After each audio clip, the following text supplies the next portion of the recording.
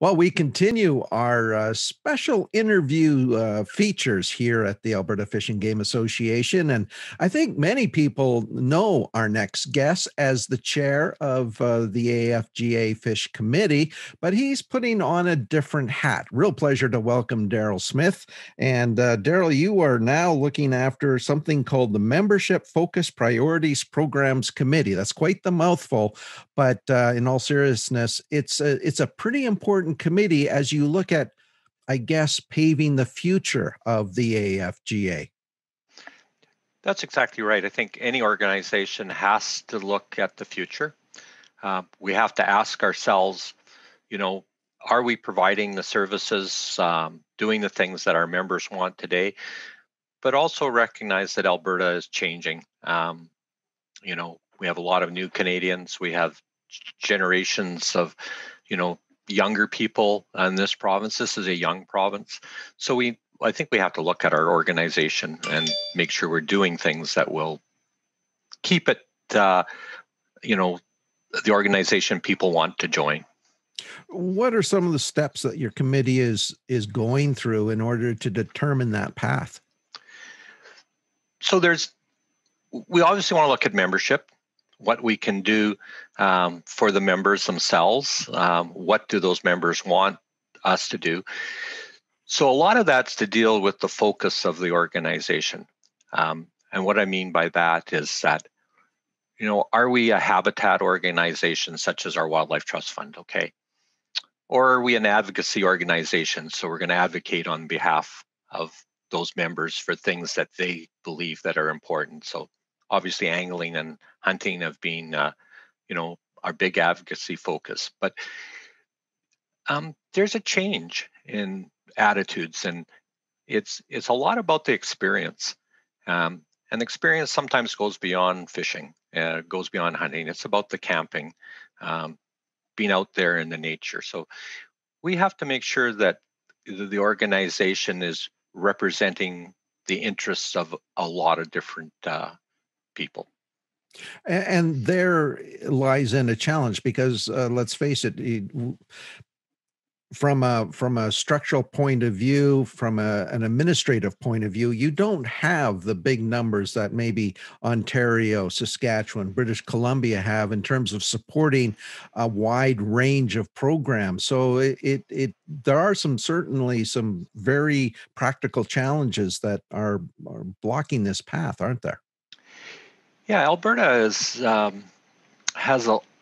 first of all, the public has a lot of choice into which organizations they want to support, perhaps more so than other provinces.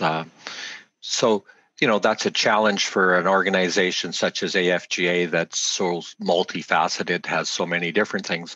So we're not just looking after, say, habitat. So you're right, is that we rely on our members to fund the organization, and thank goodness that they will open their pockets and help. But at the same time, we're very small. We only have really 2 staff in the office right now, or 3 staff. That's it. So we rely on our volunteers perhaps more than any other organization in the conservation area. When you look at, I mean, let's face it, the Alberta Fish and Game Association has been built on a legacy. It's been around for a long time. When you come in and tinker with that element, how difficult is that? So, as a society, people are resistant to change, anyways. That's true. I've been really fortunate. The people that have sat on the committees that are sort of before this one, which was the last 6 months we were doing, I would like to say that they're visionaries. They're looking at the future. That's what they believe is important. At the same time, they're respectful of the legacy. The legacy is important. It's the foundation. And you know what? There's a lot of strong things in the foundation that we can build on. So I would say it's not that the recommendations are going to change the organization greatly, but they are going to hopefully use that legacy and then provide, I guess, a bit more focus perhaps than we've had in the past. So probably more focus on habitat rather than the broader portfolio of environment, for example. So things like that. Make And sure.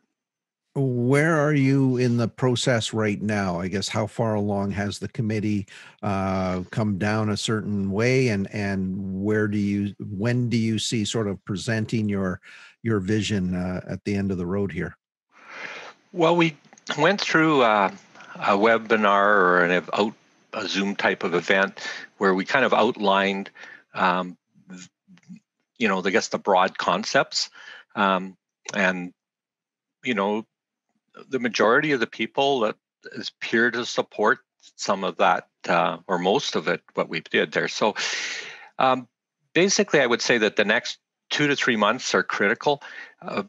And where we're going to start is we're going to look at the objects of the organization. So the objects are a legislated requirement for any organization to have.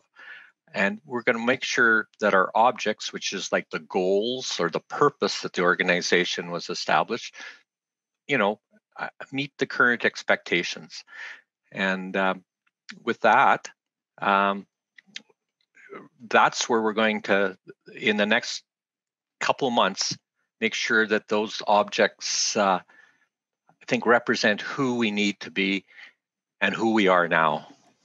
Another interesting factor about the work that you folks are doing, it's not taking place in silos. You are collaborating with other, not only executive members, but the finance committee, for example, plays a critical role in this, because you might be able to set a direction, but if you don't have the dollars and cents in front of you to pay for it, it creates some other issues. So talk a little bit about that collaborative approach, Daryl. Right. So there's been forest committees established. Okay. One is communications. I mean, that's critical in this day and age. And we just have to, people like me perhaps didn't know about Zoom not too long ago. I still struggle with Facebook, but the way we communicate has changed. So we have a communications, and that's absolutely critical. We have a governance committee now. Governance is, how the organization is going to run. Do the bylaws allow us to do the things that we're supposed to do? And then you're totally right. The finance committee, or FAR, capacity, like, everyone wants us to do everything, but we do have to make some real choices. And so this is a collaborative approach. We share our information from ours, and we ask the other committees, okay, how can we enable this? Or maybe we can't enable it all, but let's come up with a direction. Maybe it's 2 years down the road or 3 years down the road, but let's let the members know, where we're going. All right, we'll leave it there. Daryl Smith, thank you so much for your time. And folks, just remember, if you've got some comments or questions, please send them in to the Alberta Fish and Game Association, and those will be addressed. Till next time, I'm Michael Short.